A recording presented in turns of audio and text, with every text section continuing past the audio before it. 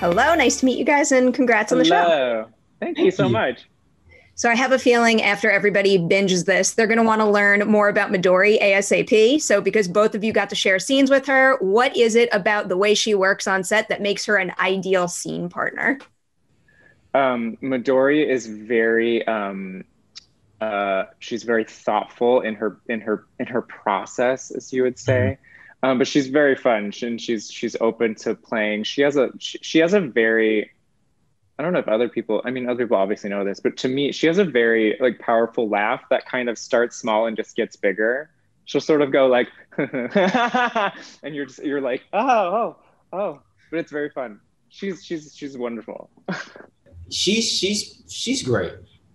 She really tapped into her character and really wanted to get it perfect. So I think both her and Austin were on a perfectionist like tip when I would work with them. But me being a perfectionist as well, I thought it came across, and me being a deep looking into how people go into their acting and go into their roles and do their things. She really tapped in and would really concentrate and focus on what needed to be done. And she would go and ask Joe all the time, is this right? And is this going right? It's just, and so it just pulls everything together. And I think you can see how hard she worked on getting everything right, from the skip, from like the turnarounds, everything that she did was like really on point.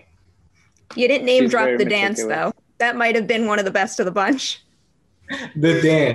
With the elbows. To me, the elbow, she went crazy. She went ham. Like that was one of my favorite scenes. Like, so I can't dance, but I feel like if I steal some of her moves, I might be okay. Yeah, you we're good. you might do some things. One of my favorite parts of this story is the idea of sharing hobbies and how sharing your favorite hobby with someone else might bring something new or good out of them. So what is a hobby that the two of you have that you might put in a notebook like this that could bring the best out of someone else? I would have sent whoever to an improv class, because that's hot or cold. They either love it or that's their worst nightmare. So you can really read someone. That's pretty sick. Me, I don't know. I would probably send them to like a studio or have them like meet one of my friends that records and see how well they do in that atmosphere and around people who Make party. them safe.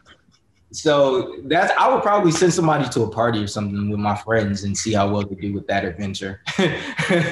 My anxiety level is through the roof right now, so I feel like you both nailed that answer. Cool. I love celebrating holidays, period, and I love how this movie really gets into the Christmas spirit. But any holiday of your choice, what is the most unique holiday tradition you have? For me, Christmas.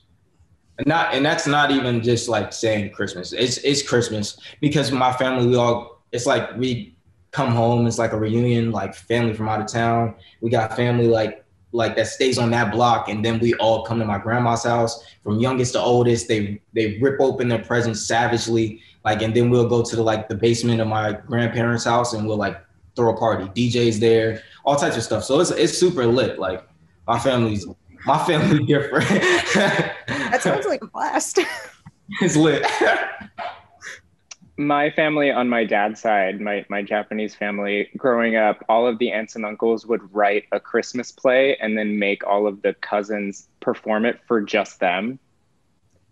And it's everything and nothing that you can imagine it was. There was one time where we did the nativity scene, and then there was another time where we were the Christmas tree and I was the star, and I just like stepped forward and did this monologue where I was the star. I don't remember any of it. I blocked it all out, but I know that it happened.